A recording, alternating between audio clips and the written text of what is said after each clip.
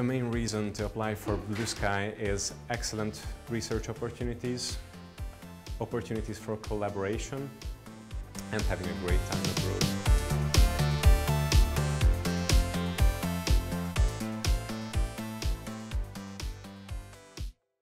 One of the main objectives of Blue Sky is to allow students the opportunity to travel outside Sweden and get international training at a centre of excellence.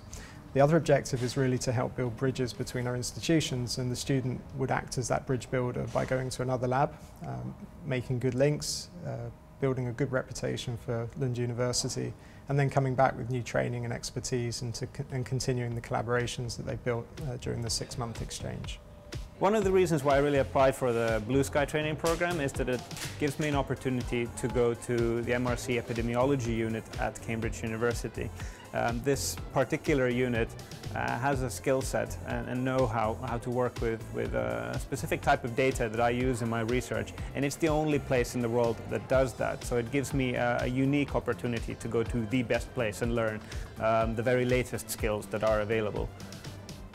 I think the most important thing for every PhD student is that you want to learn, you want to get the tools and to brush up your skills and knowledge, and I think Blue Sky is is a fantastic opportunity for yourself to have a training in your training, which is on top on one of the best places in the world, in my case at Harvard School of Public Health in the Nutrition Department, where we'll be working with two of the best scientists in nutrition epidemiology, Professor Frank Hu and Dr. Lucci.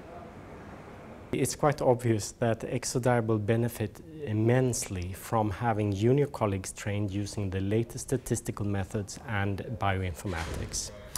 I also think that this will have a direct impact on the education here at Lund University. I'm very pleased and happy to support the Blue Sky project because we fully believe in the importance of promoting exchange of young research students from Europe to United States, coming back, new knowledge, new skills, and to help us develop our cohorts, our biobanks.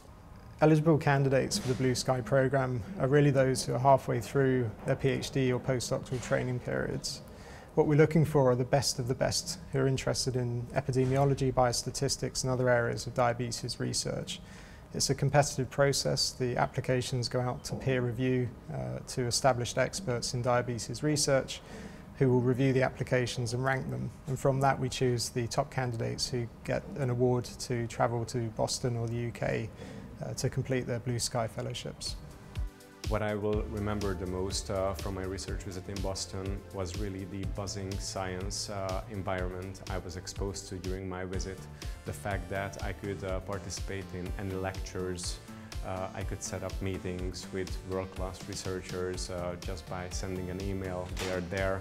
It was really, really great.